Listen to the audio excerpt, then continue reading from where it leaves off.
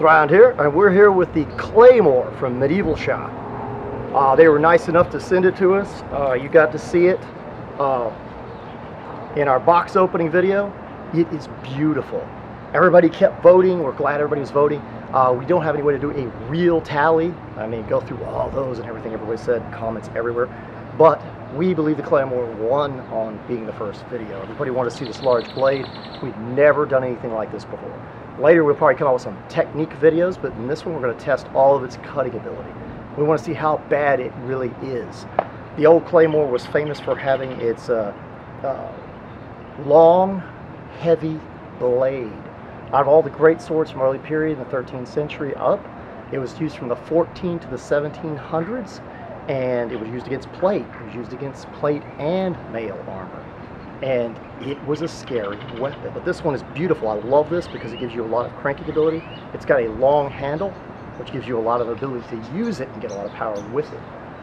Historically, it was actually the Claymore, and it became called the Claymore, which means great sword, is what it means. Clady means sword, so Clady Bage or Clady Beg meant small sword, and they actually had a basket-hilted sword that a lot of people think is a Claymore. But this is the true Claymore, or the large sword, the big sword, the one that was used in combat, that killed horses, took out men in armor, took out more than one levy, supposedly. Legends say that they'd cut two people's heads off at once to go through several legs if somebody was charging this by swinging it. So today we want to try that out. We want to thank Medieval Shoppe again for this fine weapon and see how well it works. Beautiful edge, like I was saying.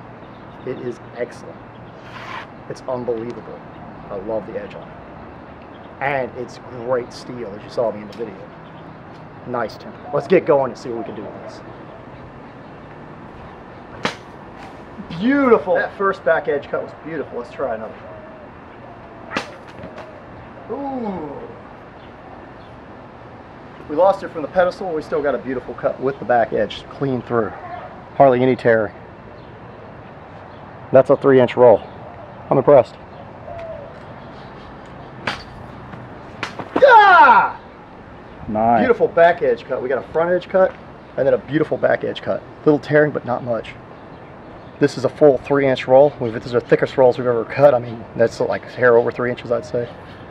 Maybe it's 3 inches. 3 inches on this one. We have some bigger ones though. I've got one that we're really going to try out. I love the back edge cut. That was cool. Oh, that was a beautiful cut. Not bad at all. Oh, it's a beautiful cut through a lot. And I quote you, a lot. I'd say it's way over 3 inches. Let's try that again.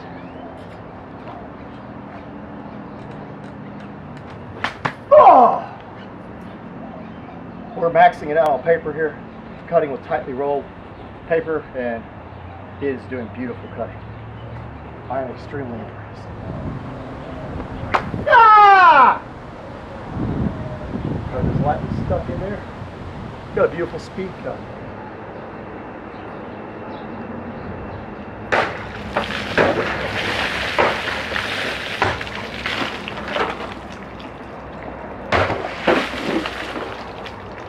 Pretty nice going through 2 bottles.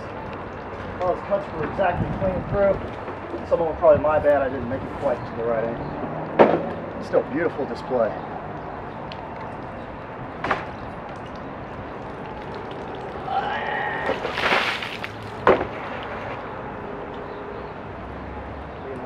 We're going to see how much damage you could do to a levy's head if it was lightly armored or unarmored altogether. I'm really curious what it will do to a head. I've heard legends of it cutting through multiple warriors, cleaving body parts off like they're nothing. Let's see what this can do.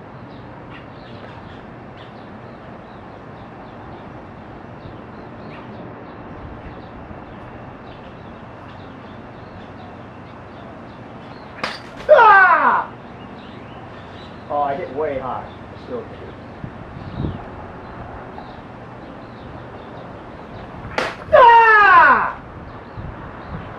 I really don't think they lied. Sorry about the high hit there, guys, but that's nasty. I got carried away. I have never seen a decap in any of our videos yet. Sorry, the first one, I would have scalped him. Sorry. But that was clean. I think it could go through two people. I really do. I think it would go through one head and into another. You think? Oh, I think so. All right, let's go ahead and try a back edge cut like I did earlier, or see what happens. Ah! Ooh, that was nasty. We went clean through the jaw, through the spine, and we left a little bit of jaw here, but the rest of the head just went. As we said in the other videos, not really any skin flaps with ballistics gelatin. If it gets that thin and it's got that much momentum behind it, it tends to tear the rest of the way. But look at that, straight through our jaw. That is very difficult to cut through. That was impressive. Ah! Well, that definitely went through the spine. Cut through all the ballistics gelatin. We just happened to lose it off the pedestal. But that was a clean cut with the back edge. I think the sword's living up to his name. Well, all I can say is this Claymore is performing way better than I would have expected. And I've heard from some other people, I think Matt Easton might have said that once, that two-handers don't cut very much better than one-handers. I'm sorry, I'm seeing a lot more carnage, a lot more damage. This is just a mini reply to you, Matt, if you hear it. But this seems to be doing some impressive damage on these skulls, and we know that they're harder, just as hard, if not harder, than human skulls. So what I'm going to try doing is go through both of them and see if we can go through two skulls, or at least one skull and into the other. And we might try double decap as well. I think this sword could do it. I've tried lots of weapons that I knew they were powerful, but they probably wouldn't be able to pull that off. This length of blade from Medieval Shoppe and the way it's tempered and the steel and how sharp it is and how well it's holding up, I most certainly think it will with this leverage.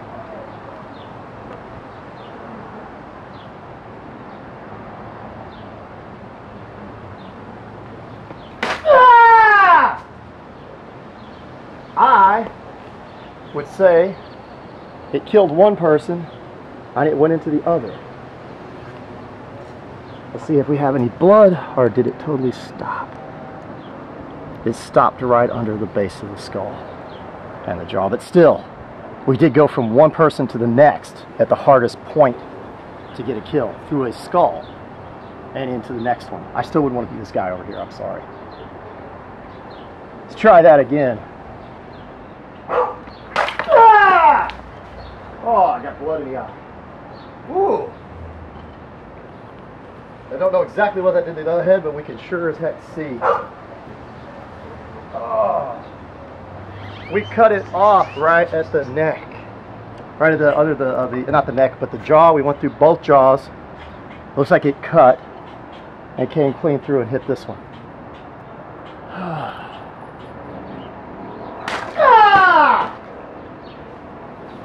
Our only problem is we knocked it completely off the pedestal.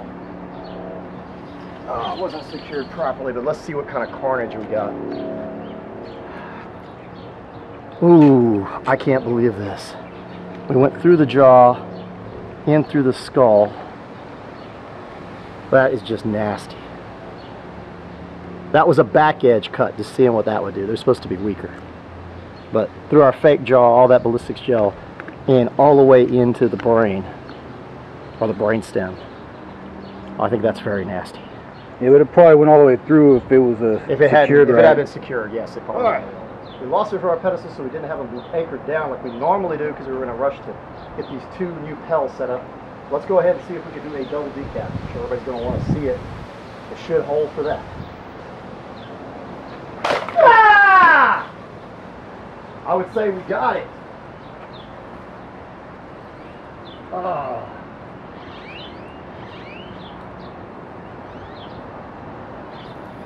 Well, my special joint didn't hold, but we got a clean cut. Our gel decided to split due to seams in it from casting. Sorry about that. But I'd say we got our double decap through both spines. Oh. And it was a clean cut.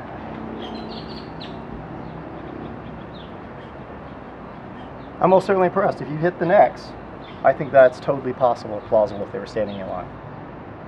I don't think the necks would stop it. Action really, really good. Ah! Ooh. I would say he's dead. That was the closest thing we have gotten to what the LaSalle partisan did. I'm impressed. Very much so. That was a clean cut straight down the middle. I definitely don't want to be hit by this if I was unarmed. Even with mail and gambeson, I think it'd be a kill. I really, really do. You'd be dead from a head blow. It has the mass to do it even without the edge, his ability to cut. And all that energy focused to a small edge. Oh gosh. All I can say is Medieval Shoppe, I am 100% impressed with this sword. It handles well for almost 6 pounds or 6.6 pounds, I believe. I'm not sure exactly on the weight. It feels like nothing. Moves beautifully, but the power and the momentum is astonishing. Look at these cuts. This was the first back edge cut I did. It cut it beautifully clean with the back edge, which is supposed to be a weaker cut. This was our largest roll here, and you can see the kind of cutting we got. It's a little tearing on the back. I didn't have a lot of time to soak them, but these are wonderful, beautiful, smooth cuts. All I can say is thank you so much for sending this.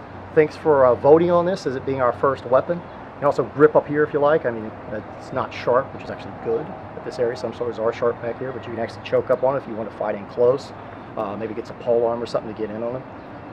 It's wonderful. Everything we've done with it hasn't taken any damage whatsoever. It still retains a great edge. All I can say is I'm impressed with Medieval Shoppe. Be sure and tune into all our videos. Like us on Facebook. Ask to join our boat crew there on Facebook. It's a private group. We'll surely accept you if you're of our caliber, which most people are. And be sure and subscribe to our channel. Like our video if you like it. Tell people about it. And be sure and help us on Patreon if you can. We had some donations there for a while that we thought were there, and we never collected on them. I'm sorry, but it looked like we were getting quite a bit of money there for a while. I just want everybody to know that some of those were not going through. I guess they just used an old credit card or something. But anyway, go there and check us out. We're going to have some new goals on there and help us out. Farewell.